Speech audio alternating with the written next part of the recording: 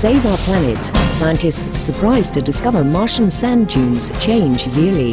High-resolution images of the North Pole on Mars over the course of 2 summers left researchers amazed to discover changes in the planet's surface from one season to the next. Specifically, areas of sand previously believed to be frozen with the last activity occurring around 30,000 years ago were instead observed to undergo significant movement over this 2-year Martian period. Factors for this change include a seasonal fluctuation of frozen atmospheric carbon dioxide, which takes the form of dry ice, as well as strong gusts of wind across the planet's surface. The CO2 component is due to the gas freezing and covering the wintry pole. As thawing occurs in spring, the dry ice changes directly back to CO2 gas. Noting her team's astonishment at the degree of change over just one Mars year, study lead and co-author Dr. Candice Hansen of the Planetary Science Institute in Arizona, USA, stated this gas flow destabilizes the sand, causing sand avalanches and creating new alcoves, gullies, and sand aprons on Martian dunes. The researchers also observed what appeared to be powerful winds in the north, resulting in the surprising formation and disappearance of sand avalanches. With some 40% of all locations in the region noted to have changed, Dr. Hansen concluded, "We've got to look at Mars as a place that has active geology in today's climate, not just sometime in the past."